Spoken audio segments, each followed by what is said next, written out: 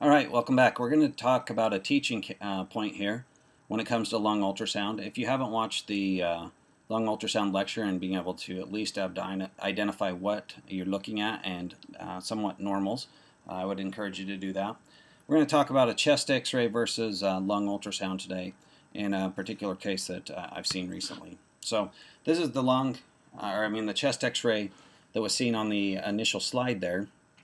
And we can see prior sternotomy, maybe close to being some cardiomegaly, but mostly we see that there's this loss of the diaphragm here.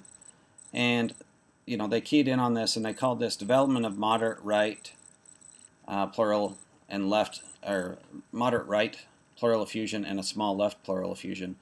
Bibasilar consolidation, this may represent atelectasis and/or pneumonia. So in this case, they're calling that this is majority fluid, which is relevant because on the admission note, the admitting team said that if the patient had decompensation in their respiratory pattern or respiratory status, that they would perform a thoracentesis to assist in that, give some respiratory assistance or resolution of that.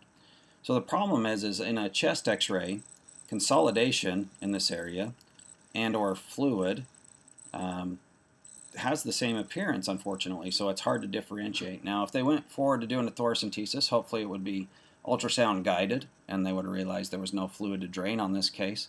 But I wanted to go through and show you the difference of not being able to differentiate that and what you need to do. Now, granted, maybe it's just giving antibiotics to this person, which you would probably do in both cases of understanding pleural effusion, unilateral, and pneumonia.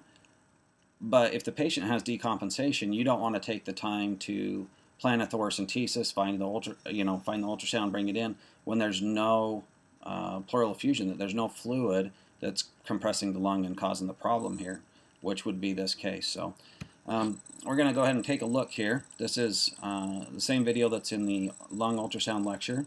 As what we see here is we have liver in this area. We have that nice liver appearance that we always have. We have our spinal line coming down, and then it disappears into the diaphragm, and that's because the air is dispersing the ultrasound wave, so you don't appreciate that here.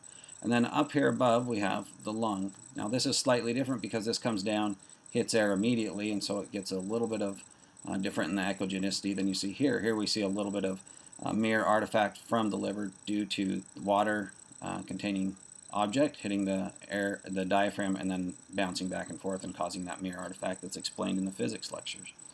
So I want you to try to remember this here. This is what a normal looks like.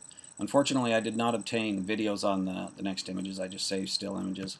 But here's what we're going to see. So to orient ourselves, I'm going to go ahead and have the diaphragms there in red. So right here we have liver, and here's our kidney.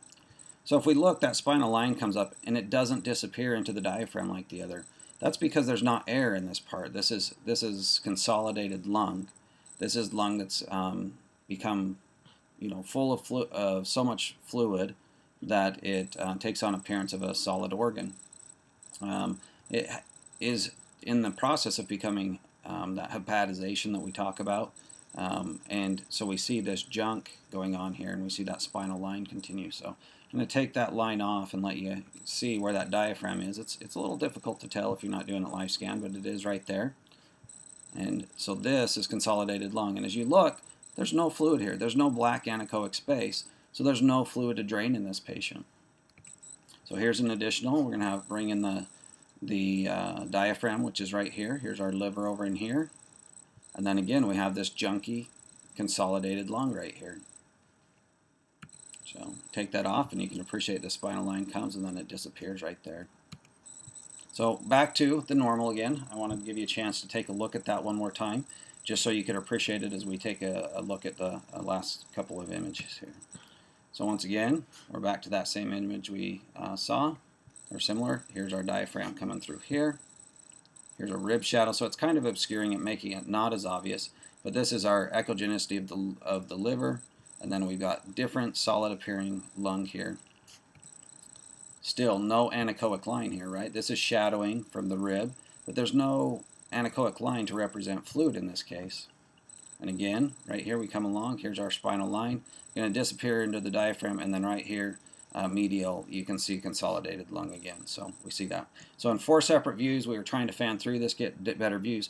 Not once do we see any anechoic fluid. This is clearly consolidated lung. And so when we go back to our chest x-ray here, this is not free fluid. This is not fluid that we are going to be concerned about draining. So if they have decompensation, we're not looking to take off some of that fluid to help that respiratory status. We need to be considering other modes of supporting the respiratory pattern, whether it's positive pressure ventilation, whatever it may be, but it is definitely not to just take off fluid, because there's none that exists there. And as far as the small left pleural effusion that they called, it was not there either. So I just thought this was an interesting case to be able to look at a chest x-ray that shows some pathology and then understand that the limitations that exist within chest x-ray. Obviously, ultrasound still has some limitations. If the pathology is not in contact with the pleural line borders, you're not going to be able to see it, but it definitely has some more sensitivities, can definitely differentiate better what is a pleural effusion and consolidation, much more than a chest x-ray. So I hope that's helpful to you. If you have any questions about it, please feel free to let me know, but there's definitely some good cases that we've done recently on lung pathology or causes of shortness of breath, and I hope that you find those useful. Let me know if you have any questions. Take care.